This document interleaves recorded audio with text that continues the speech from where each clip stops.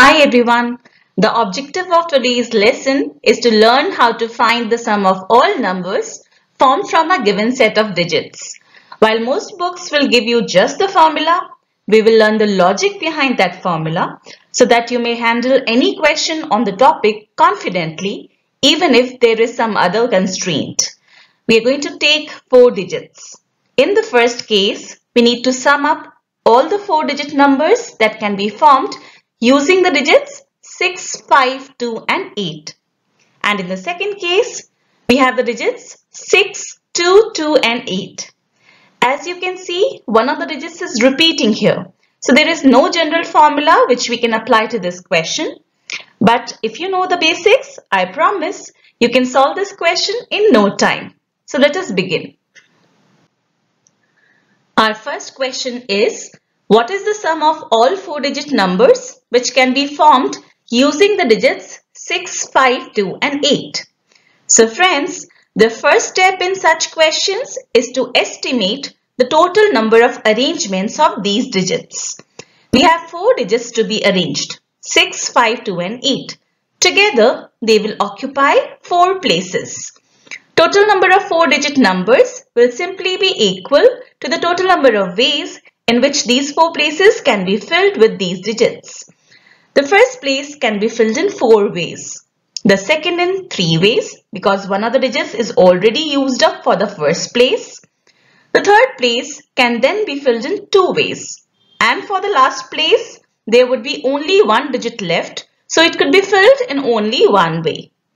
By using the fundamental rule of counting, these 4 places can be filled in 4 into 3 into 2 into 1. That is 4 factorial ways.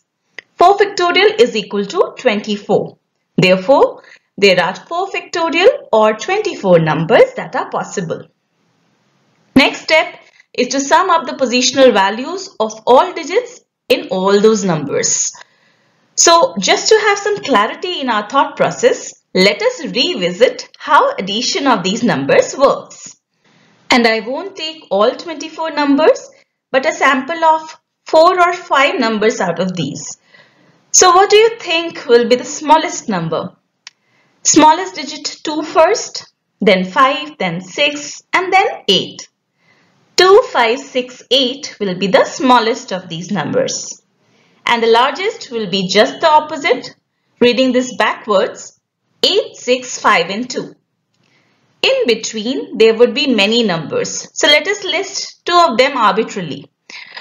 5, 2, 8, 6 and maybe 6, 8, 2, 5. When we add up these 4 numbers, first we add all digits in the units place, then in tens place, then in hundreds place and finally in thousands place, isn't it? Now pick any one digit, say the digit 2 and look at its contribution to the sum.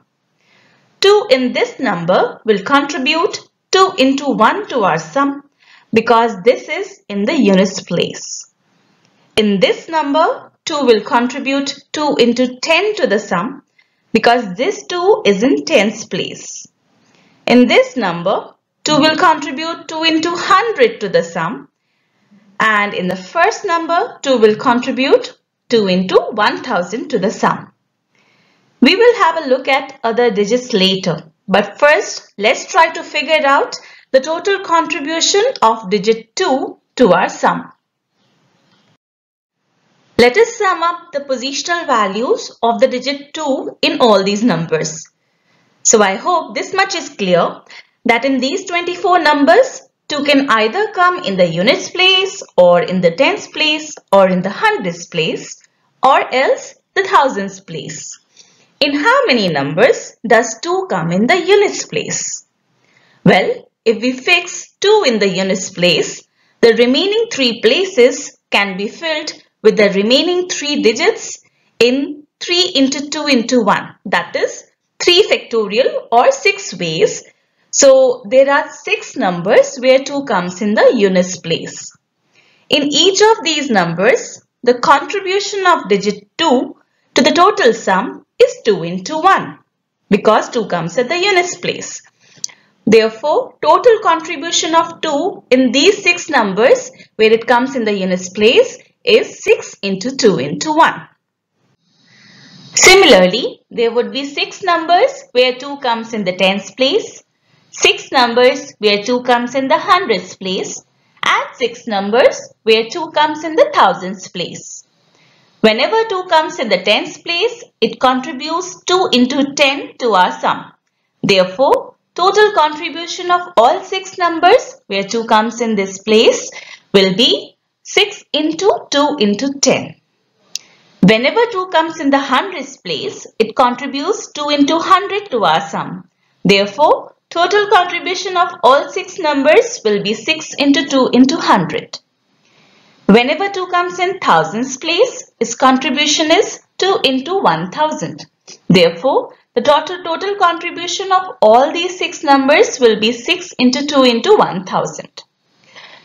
When we add up these 4 figures, we can take 6 into 2 common, and these numbers 1, 10, 100 and 1000 will add up to 1111. Therefore, the total contribution of the digit 2 to the sum is 6 into 2 into 1111. Likewise, we can calculate the individual contribution of all other digits to the sum. So say we take digit 5 next.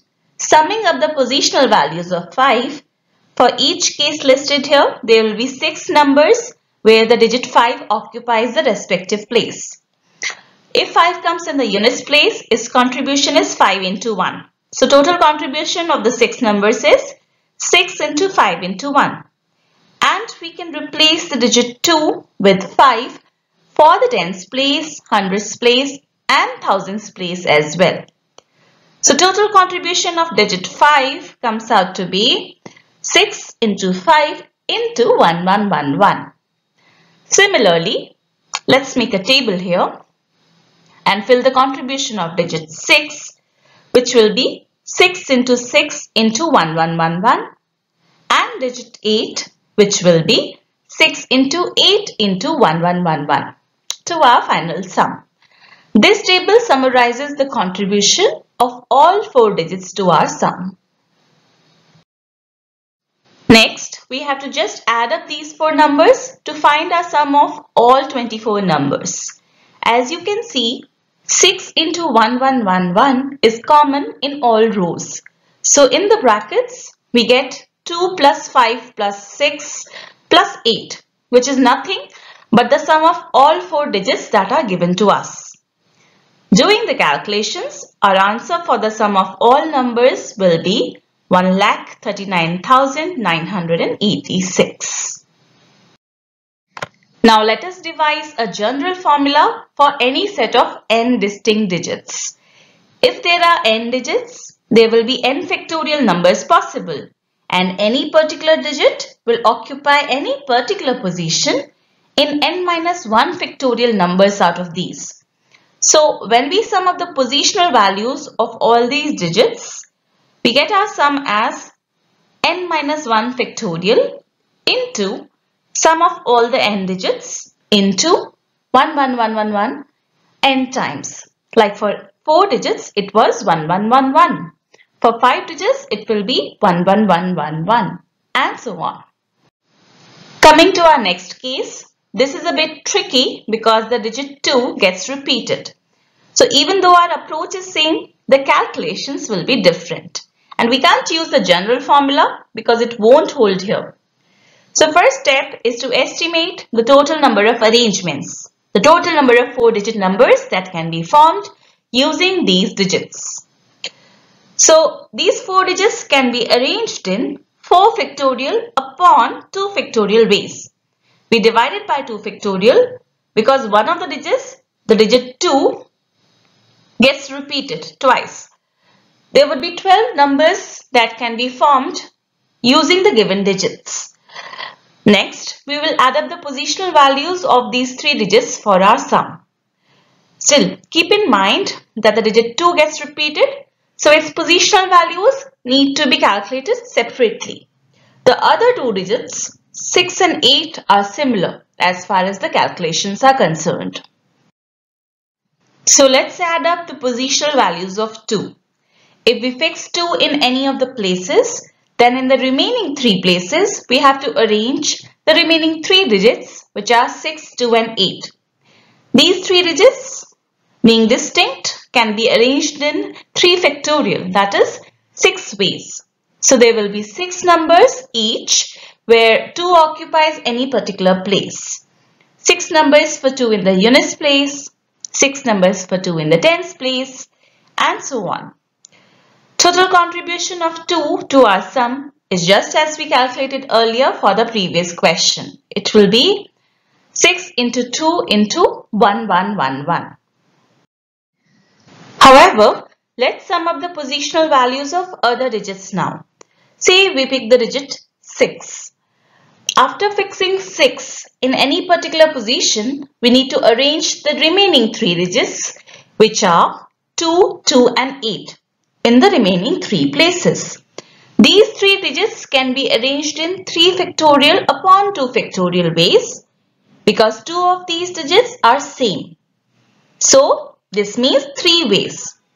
That means our digit 6 occupies any of these positions or places in only 3 numbers for each place. So total contribution of 6 in units place is 3 numbers into 6 into 1. In tens place it is 3 into 6 into 10. In hundreds place it is 3 into 6 into 100. And in the thousands place it is 3 into 6 into 1000. Adding up, we get 3 into 6 into 1111 as our total contribution of the digit 6. We can replicate these calculations for the digit 8. Digit 8 is similar to digit 6, so there will be 3 numbers where digit 8 occupies any particular place out of these 4. Total contribution of digit 8 to the sum is 3 into 8 into 1111. Rest is just calculations.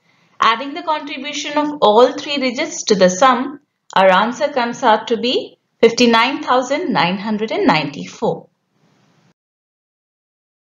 So that brings us to an end of this video lesson. Hope the concept is clear to you now. If you enjoyed watching this video and found it useful, do press the like button and subscribe our channel for related content. Here is a glimpse of other maths videos on our channel. Stay tuned and take care. Bye-bye.